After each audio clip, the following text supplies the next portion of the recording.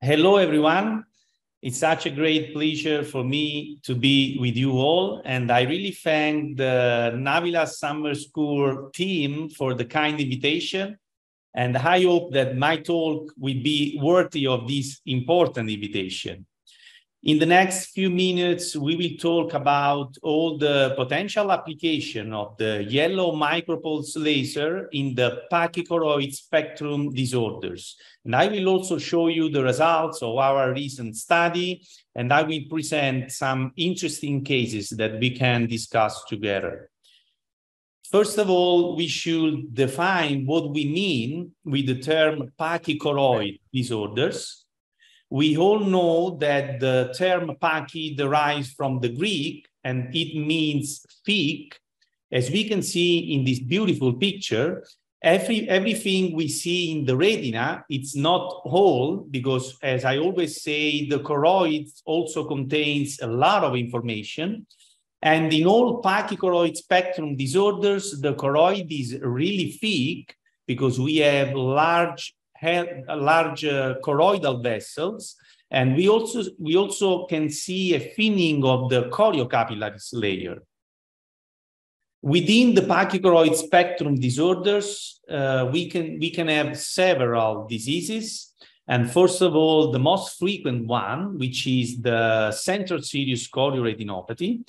And then we have the peripapillary pachychoroid syndrome, the polypoidal choroidal vasculopathy, the pachychoroid neovasculopathy, and also the pachychoroid pigment epitheliopathy.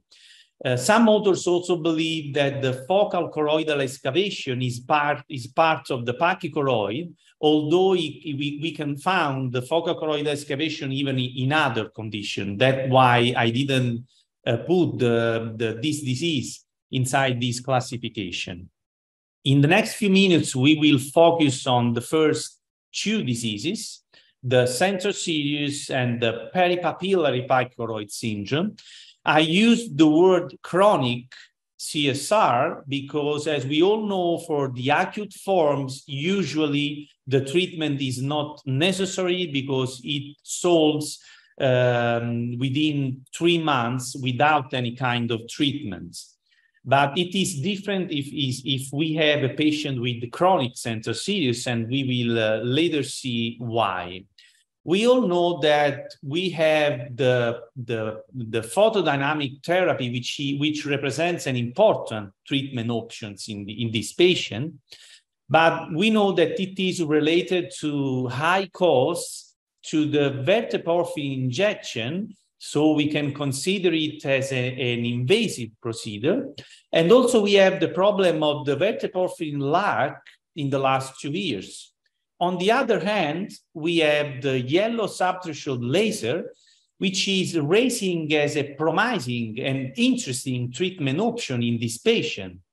And I will show you why I do consider this as a first-line therapy as well.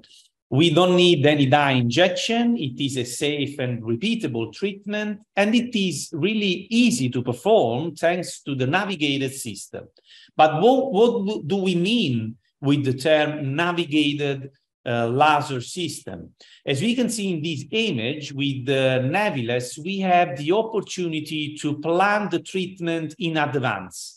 We have the color fundus picture that allows us to control each step of the procedures. We can also put some caution areas, as you can see here in this picture. So for all universities, this is a procedures that also the residents can perform, as happens in the clinic where I work. This is an example in which I show you a treatment with Navilas. I am performing here a peripheral treatment in a patient with a diabetic retinopathy.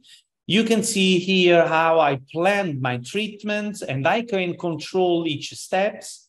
I can draw the area that I want to go to treat. And also I want you to note that this patient I am not using any kind of touch, any kind of lens with this patient. Is a no contact lens that allows you also to perform a peripheral treatment, a central micropulse treatment, but also a peripheral conventional treatment, which is a really interesting option for our clinics. In this recent review, we summarize all the clinical application of the yellow subthreshold micropulse laser in retinal diseases. So you can see here summarized the most important retinal disorders, including diabetic macular edema, central serous chorioretinopathy, the retinal vein occlusion, and other minor disorders. I am talking about, in these cases, of micropulse laser treatment. In this image, in this slide, we can clearly see how the Navilas system allows us to perform a really precise treatment. Here we can see how we can treat the microaneurysm in diabetic macular edema, or we can perform a peripheral treatment for both proliferative diabetic retinopathy, but also for the peripheral tears. Or we can perform a micropulse treatment for patients with central serous diabetic macular edema, or also for patients with retinal vein occlusion. I am having some very good results in this kind of patient as well, but maybe I can show you the results in the next talk. But before going deeply in our presentation, I want you to know and to understand the differences between the conventional treatment on the left and the micropulse treatment on the right. With the conventional treatment, we see all these burning spots in the retina because we want to see them.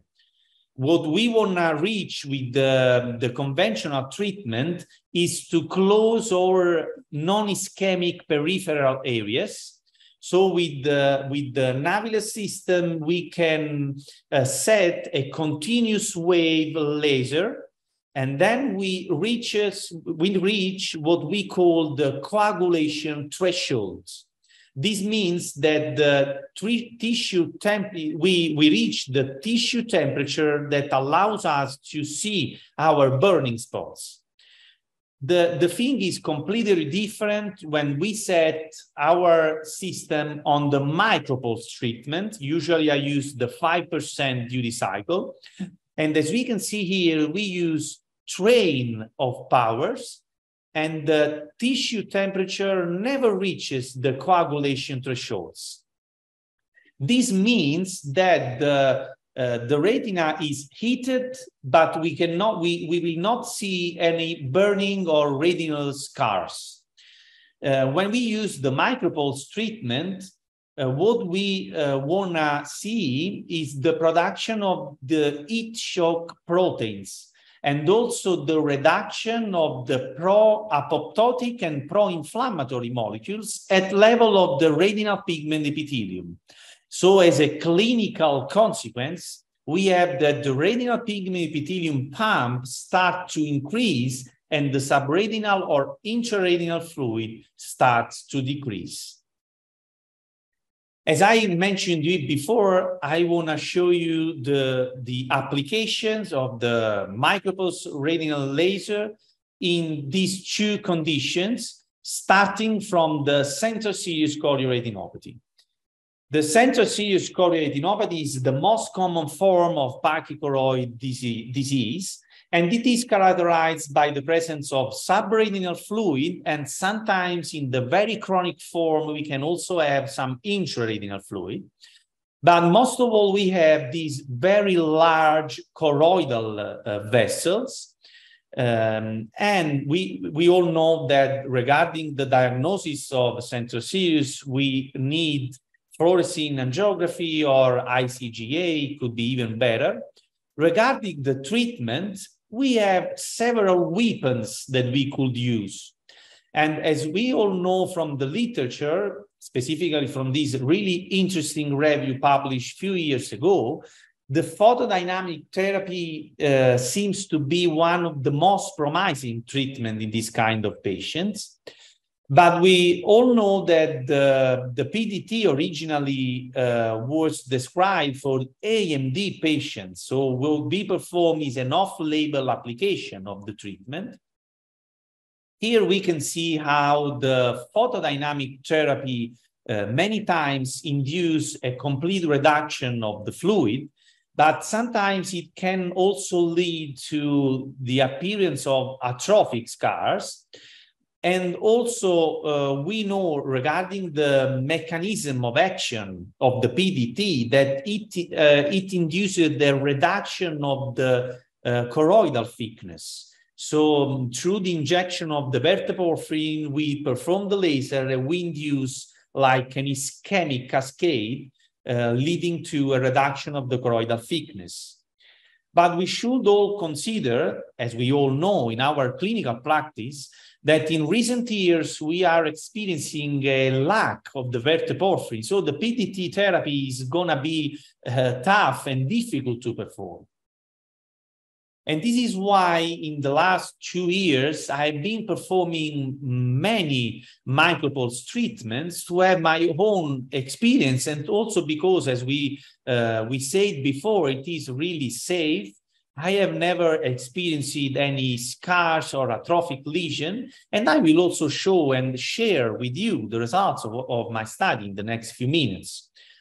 The literature already contains many papers published regarding the safety and the efficacy of the micropulse laser in patients with chronic CSR. And also a friend of mine, Professor Chablani, recently published this comment or also a consensus paper where he suggests the power that we should use in both diabetic macular edema and central serous choroidal retinopathy. But now it's time to see, so I don't want to use any more word, but I want to show you the results of how this laser works. So we decided about 1.5 years ago to collect our cases in a prospective way. So we conducted a prospective study analyzing the efficacy, and also we tried to find some predictive factors of treatment in patients undergoing yellow subthreshold laser. We perform fluorescein angiography in all patients, best correct visual acuity, OCT, and we also perform microperimetry in all our study eyes. Here are summarized all the results. I only want to remark that we had a complete subretinal fluid reabsorption in almost 80% of cases, with the significant improvements of the best correct visual acuity after 6 months after treatment. But we also are collecting data for 1 year post-treatment, and the retina is still dry. I will show you the results. This is the first example, and we also measure the kind of leakage on fluorescein angiography. So we divided patients classified as having a focal single point or diffuse multiple points of leakage. This is a case of a 46-year-old patient with a 3 years duration of chronic CSR, and we see a focal single point of leakage in the perifoveal area. This is the baseline OCT showing you a, let's say, small amount of subretinal fluid. This is the treatment that I perform. I usually perform an FA-guided system, and I forgot to tell you something really interesting, that the Navilas system also allows you to perform FA, ICGA, or OCT and OCTA-guided treatments. So for my patient with the CSR, I usually perform FA-guided treatment. So I perform fluorescein angiography, I see the leaking point, and I draw the treatments with the overlapping system. Here you see the treatment spots, and this is the OCT after 1 year. You can see that the retina is still dry. Usually at 1 month is the subretinal fluid completely reabsorbs, but I wanted to show you also 1 month results, because many authors believe that the micropulse laser treatment could represent a good short-term treatment option. But this is not what I experienced, because I have very good results also at 1 year after treatments. I also want to show you the results of the microperimetry. You can see immediately from the picture, but also from the number below, that we had a significant improvement, not only of the best correct visual acuity, but of the overall microsensitivity in the macular area, which is a point that we should keep in mind. This is the second example. This is an interesting example because we have a 37 years old patient with a 3 years duration of chronic CSR. And also we have an OCT finding that most retinal specialists fear. I am talking about the subretinal fibrin, which according to the literature is not considered a positive prognostic factor. But I decided to perform the treatment, and you can see here the spots on the retina, on the leaking point. And this is the results at 1 year. Once again, we see a completely dry retina with a significant improvement of both BCVA and microperimetry. In this case, the microperimetry improvement was still higher.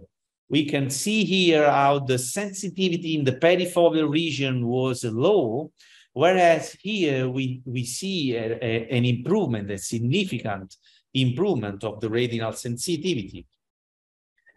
In this other case, we have a 36 years old patient with a 2 years durations of subretinal fluid, no previous treatments. And as we can see from the fluorescein angiography, we have a single but diffuse area of leaking. This is a pigment epithelium detachment, so it's not considered as a leaking area. It's a pooling more than a leaking. And we see here a large area of leaking on fluorescein angiography. The subretinal fluid amount is impressive. It was more than 700 microns.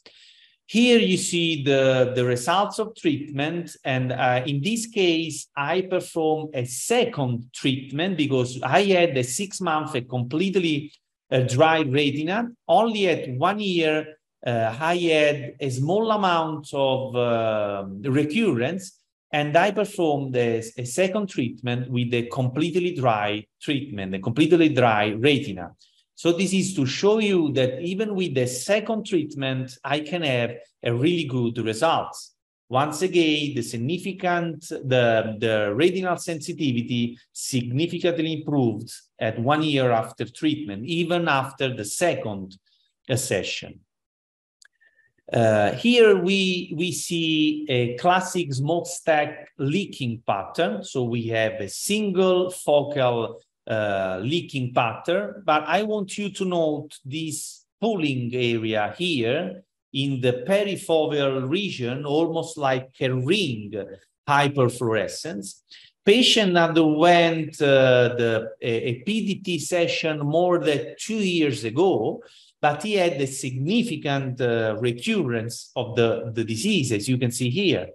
Once again, the subretinal fluid amount was important, and I performed here a treatment on the leaking area above the fovea, and also I treated the ring of the pooling around the fovea. What we can see here is a completely dry retina at 1 year after treatment. I want you to note and to pay attention to the outer retina structure. This is another important point that I want to stress with the colleagues when I talk about the micropulse laser treatment, because the outer retina is not damaged, and we can see a relatively integrity of the EZ and external limiting membrane. And this usually correlates with very good visual acuity improvements As we can see in both best correct visual acuity, but also in all microperimetry results that I'm going to show you in these slides.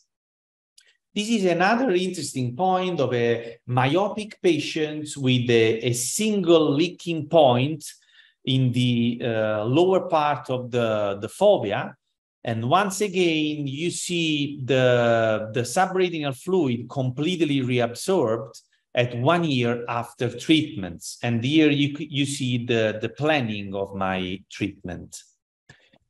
The microperimetry also showed an improvement of the sensitivity in the perifoveal region.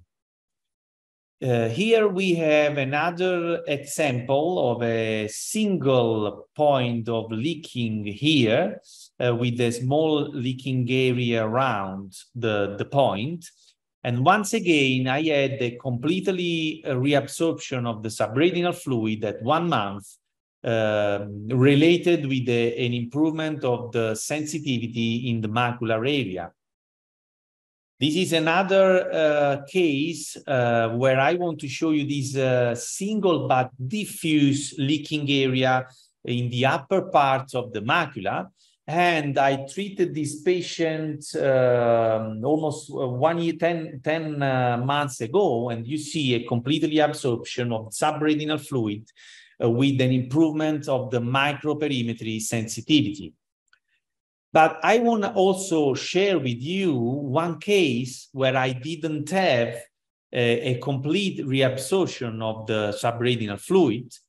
This is a case of a chronic disease with a very long duration of the subretinal fluid. You see multiple points of diffuse leaking area on fluorescein angiography. And once again, we have the subretinal fluid here in the macular area. Here, in this case, I performed the treatment only in one session. I had a reduction of the subretinal fluid, but it was not complete. So my idea is that when we have subretinal fluid, we may experience a not complete reabsorption of the fluid, but also the duration of the disease. It is reasonable that if I have a 12 years duration of the disease, I may have difficulties in the reabsorption of the subretinal fluid. We had a small improvement, but of course not significantly, of the retinal sensitivity. I don't want to bother you anymore, but I want to also discuss it with you. I want to discuss with you the application of the yellow micropulse laser treatment in this recently described novel entity within the pachychoroid disorders, which is the peripapillary pachychoroid syndrome. It has been described very recently by the group of Dr. Saraf as a distant entity within the pachychoroid spectrum phenotype, and it is characterized by the presence of a nasal thicker choroid if compared to the subfoveal and temporal area. We see here how the nasal part of the choroid is thicker if compared to the temporal or subfoveal part. And it is also characterized by the presence of subretinal fluid and intraretinal fluid in the peripapillary area. In a recent multicentric study 2 years ago, we published the efficacy of the PDT in these kind of patients. And also in this other patient, in this other paper published in 2022, the authors analyzed the long-term visual, anatomical, and functional results in patients with PPS, but no one previously treated this patient with navigated micropulse laser treatment. So I had a patient with that was referred to my clinic for with the diagnosis of central serous chorioretinopathy. You see here he had multiple spots of hyper autofluorescence with FAF, better highlighted with this green autofluorescence. We see the pattern of the hyper-autofluorescence in the peripapillary region. And also, if you see these OCT performed with the spectralis enhanced depth imaging, you see the subretinal fluid, the intraretinal fluid in the nasal radial, and the thicker choroid in the nasal part. I performed also a swept source OCT, which shows you a very huge choroid and also better highlights the thicker nasal choroid in these patients. So I decided it was during COVID era, so I had no verteporphyrin, so I couldn't perform PDT, and I tried to perform the micropulse laser treatment to see how and if it worked. The OCT angiography was negative. We know that patients with PPS usually do not show any kind of neovascularization. And here is the leaking pattern of these patients. And you can see how I applied the micropulse treatments in the leaking areas. I want to also show you the results here. You can see the subretinal fluid at 1 month completely disappeared in the foveal region at 3 months, but a small amount is still present in the nasal part. But at 6 months, I had a completely reabsorption of the subretinal fluid in the total macular area. The intraretinal seeds were still there, but this is something that I experienced even with the PDT treatment. So the treatment was really good. The patient was fine, and he also had an improvement of the visual acuity. And if you want to know more about this single and first case report about the